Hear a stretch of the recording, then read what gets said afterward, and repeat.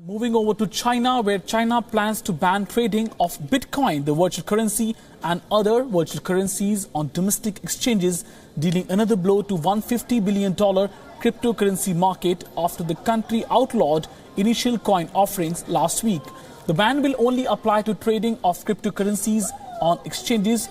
Authorities, however, don't have plans to stop over-the-counter transactions.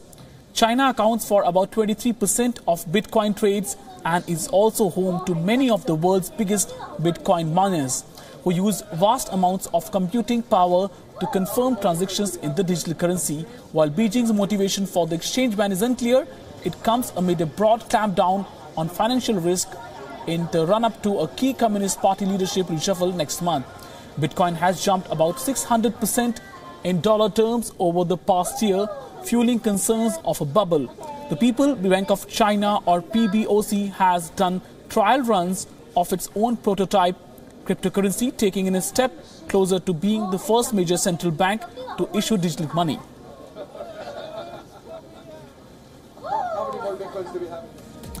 So China is likely to ban the Bitcoin exchanges. The cryptocurrency market is worth $150 billion in China, and Bitcoin has jumped about 600% in the last 1 year.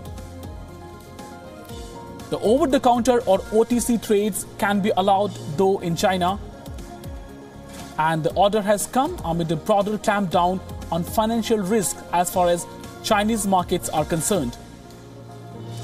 China is home to nearly 25% of world's Bitcoin trades, and the ban will apply only to trading on exchanges. China accounts for about 23% of Bitcoin's global trades, and the world's biggest Bitcoin miners are also based in China.